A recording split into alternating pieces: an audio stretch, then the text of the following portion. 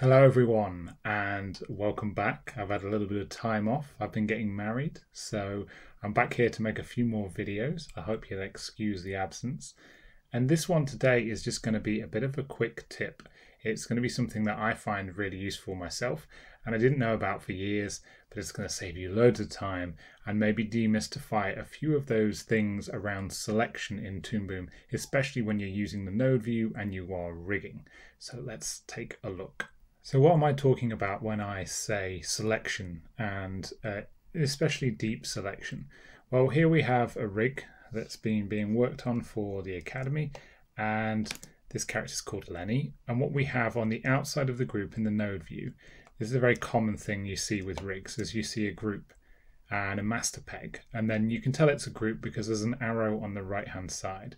That takes us inside and we can see all the things going on there. Now, to select something when you are animating, you tend to click on part of it and press B, or maybe you click on a shortcut, kind of a handle to select, a quick selector.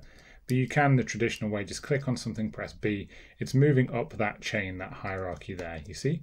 So if I click on this head peg first and then press B, it goes up to this peg. And that's the traditional way to move up and down. But if you want to select things in the node view, it's a little bit different, because if I wanted to select all of the head, you can see how it's only selecting that peg there.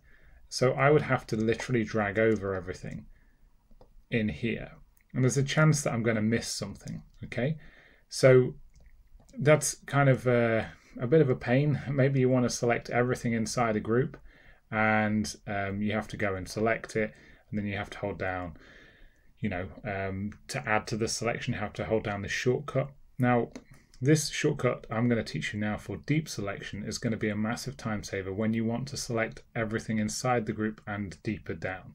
Why would you want to do that? Well, sometimes when you are selecting to create a master controller, that's what all these little sliders and things are doing here, or you just want to select everything here, because if I just drag over that group and then go inside, it's not actually selected anything. So how do I select or deep select all the way through? Well, if you hold down the Alt key or the Option key on a Mac, then drag over, then click to go inside, you will see it's selected everything all the way through. The deepest of deep selections, as I'd like to refer to it. So it's a really simple shortcut that a lot of people miss, and it's going to save you a lot of time in selecting things.